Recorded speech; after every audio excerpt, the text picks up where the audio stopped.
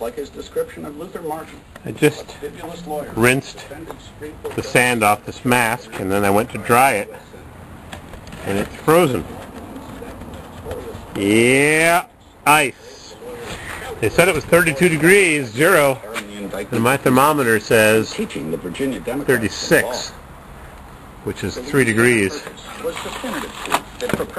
Yeah, 1 degree above 33.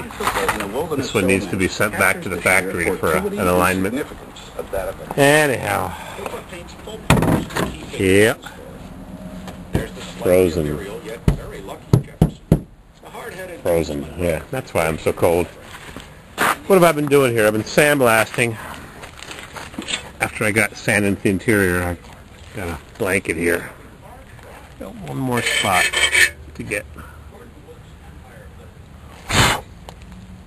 pitted. And I picked up that transmission, as you've seen a couple minutes earlier, and I've been taking all the parts off of it.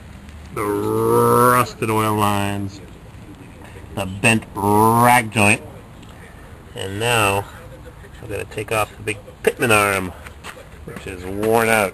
What a dumb thing GM did. Put the link in the pitman arm, the pivot. Worn out. And I took off the transfer case from the good wrench transmission, which lightened things up. Of course, I busted a bolt.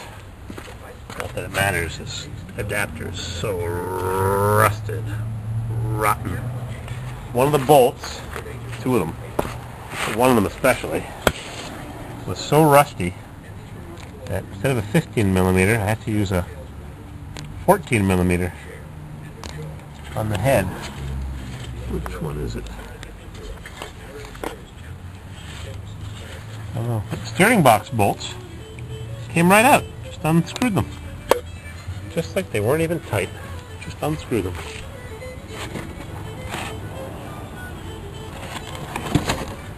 Huh. Whoops. No, that's real good for the camera. One of these bolts, the head was so rusted. Unreal what I deal with here. Huh. I don't know where it went.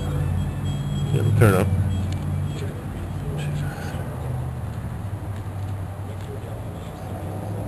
1, 2, 3, 4, 5.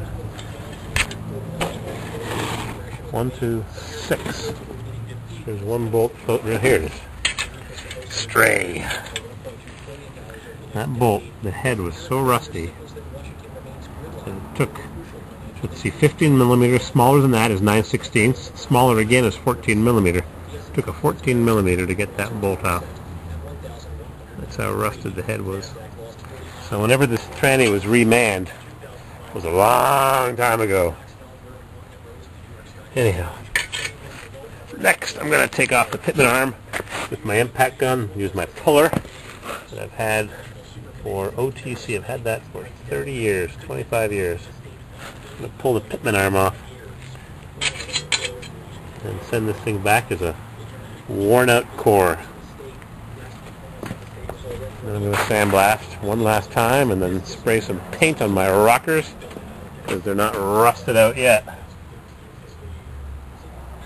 And then spray some more fluid film after I vacuum the interior. See that? Dust everywhere. Even in my linkage on the oil. Terrible. Indian bronze is the color. And cream. Tan. Alright, get to work.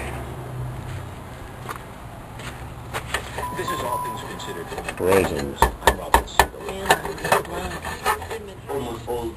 Skid plate, remnants of the cross member, and the tranny support.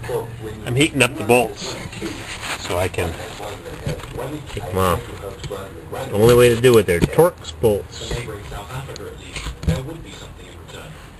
Crank this torch up, my straight shooting 180 degree torch. Crank her up!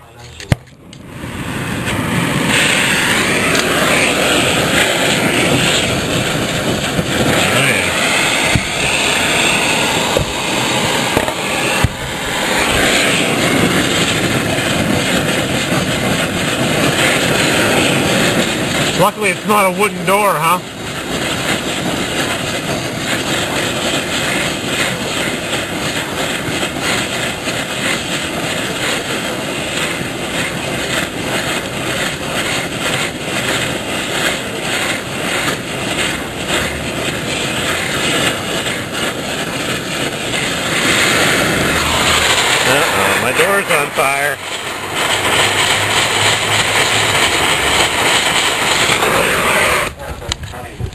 That's not good. Luckily I got the light next to my water bottle so it won't freeze. Door's on fire. Fire's out. Church on fire. Yippee! You spray it with ice cold water. If it's ice cold, it was frozen a few minutes ago. You spray the red hot nut and bolt with ice cold water and it breaks the rust bond like magic. And you spray the door a little bit. There's my door. I'm going to put this back in the... Oops. Zoom out. I'm going to put this back in the basement because otherwise it's going to freeze. That's how cold it is today. Frozen. It's nice and toasty down here. Lights are on.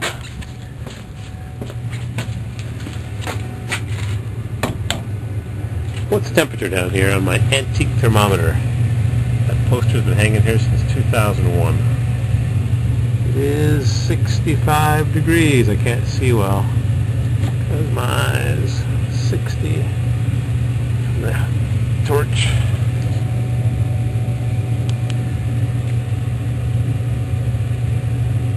.60 58. 14 Celsius, FLSTF. Oh boy, I got one of those. Of course, I don't ride it.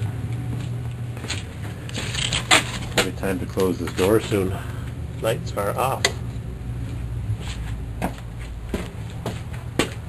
Hope my door's not on fire. Nope. Fires are alright, as long as you catch them at the beginning. Boy, imagine having a fire in your house, the smoke, the water damage. Jeez. Alright, I'm going to try to loosen these now. There are Torx on the other side. Junk. Torx. T50 skid plate. I don't have one on my new Arizona Suburban for some reason. Well, fix her up.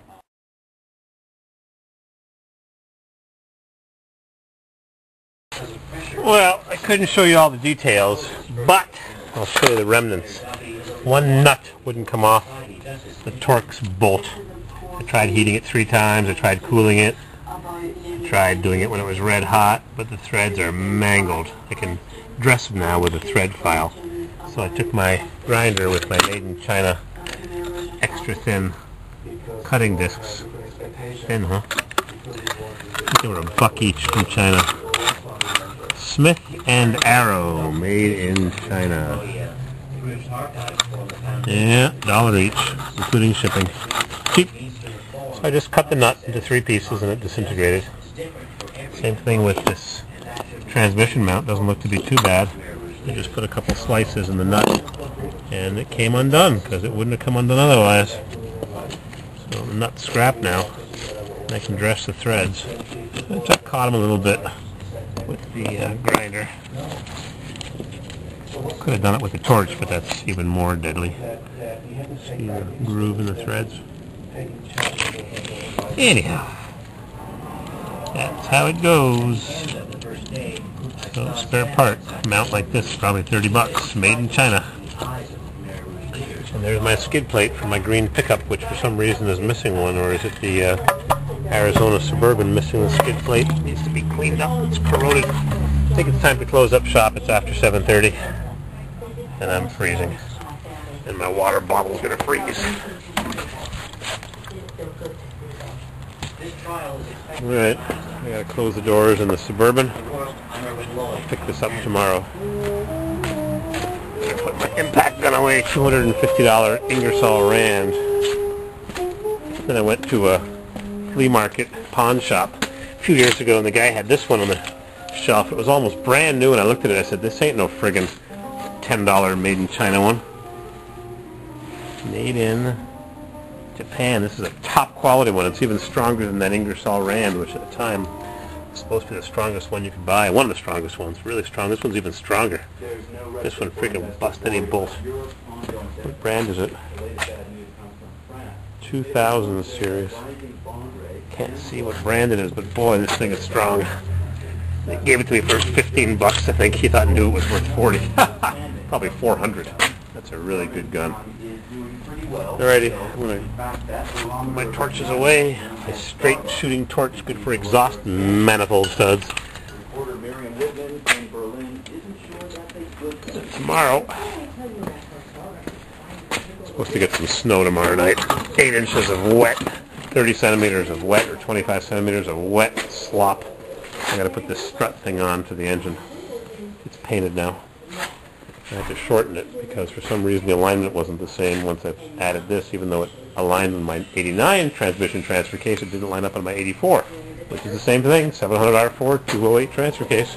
Actually, that one there is a 241, but it's the same thing. Alright, this is junk. More steel. My man's in Atlanta. I got the radio going. I know all about it. You hear it in the background. Got my phone sitting here. Worst phone I've ever used. Absolutely the worst Samsung. Total junk. Dime store. Not even dollar store. Now the battery's going dead. I got to keep it charged up during the day. GMC Fisheye lens.